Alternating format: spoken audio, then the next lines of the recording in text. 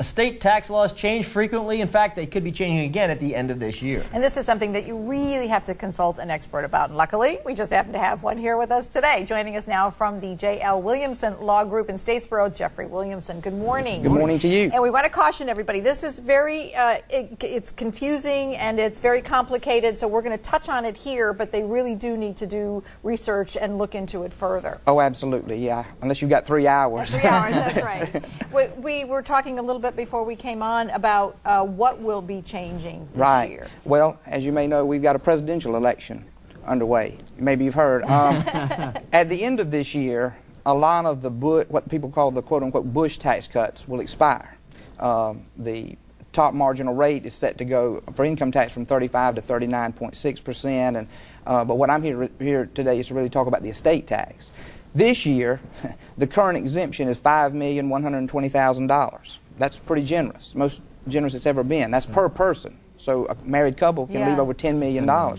But next year, the exemption, if the law remains unchanged, will go to only $1 million. And the top rate will be 55%. So just imagine, if you have an estate, just say 1.5 million, you're talking about, tens of thousands of dollars in estate tax that you might would owe. Now, there's no bills in Congress yet, but President Obama has proposed in what they call the Green Book. That's just something for budget proposals, to take the exemption to what it was in 2009, which was $3.5 million, with a top rate of 45%. But this is important to note, and it's kind of technical. This year, the exemption is unified, meaning you can either gift away $5 million or you can bequeath, leave in your will $5 million. Under Obama's proposal, it would be bifurcated again, as I understand it. The gift exemption would only be $1 million, but the estate exemption would be $3.5. It would be bifurcated once again, not unified. I mean, people hear the top limits, $5 million, $10 million, and say, well, this doesn't apply to me. But really, everybody has to plan for this. Well, that's a very good question. What's in your, quote-unquote, your federal gross estate is not necessarily just your probate estate. For example, if you have life insurance and you own that life insurance, that's in your federal estate. So some people just have, not uncommon to have $1 million life insurance policy. Well, that's includable unless you put it in a trust or do some kind of planning. So that could be a big hit. And you don't know what the exemption, people don't understand too, your assets don't come in at their historical cost, they come in at fair market value. That farm that you had way out in Pooler or Statesboro, wherever, that was, your grandma bought for $1 an acre, might well be worth a whole lot more than you think. So the other thing is to not just do it once and forget about it. Oh, I took care of my estate. You have to kind of stay fluid with it and keep checking and changing. That's a very good point. I tell my clients, depending on their level of wealth, but you need to review your estate plan. I mean your total estate plan, not just your will or your trust, but your health care directives, durable powers of attorney, every 3 to 5 years.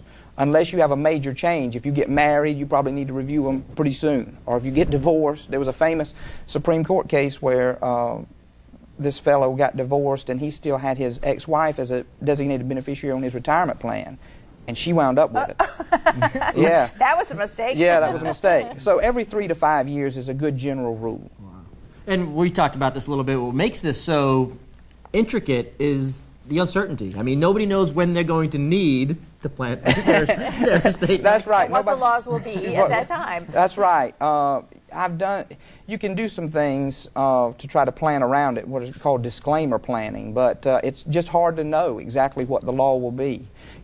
People come to my office, I tell no estate plan is forever. I wish I could draft you one trust or one will that would serve you for your whole life. That's just not the way it works. And the other thing is, not all lawyers are created equal, and by that I mean there are certain lawyers that specialize in estate planning. Oh, absolutely. Yeah, you need to go to someone who specializes in estate planning. Or if you're elder law and you're looking for someone to do Medicaid planning, a good resource is the NALA, the National Academy of Elder Law Attorneys. You can log on www.nala.org. And they'll give you a list of attorneys who specialize in elder law, which is estate planning specializing for elderly people. For elderly care, which is a whole other topic of, if your parent or your grandparent needs to be, go into a home or something, what happens to everything. You need to have that in advance. Like we said, there is so much here, and we are going to have Jeffrey back because we have other things we want to talk about, IRS issues and all of that. But we wanted you to know that he's available for you. Estate planning. Thank you so much. Thanks. Good to be here. Thank you. We'll be right back.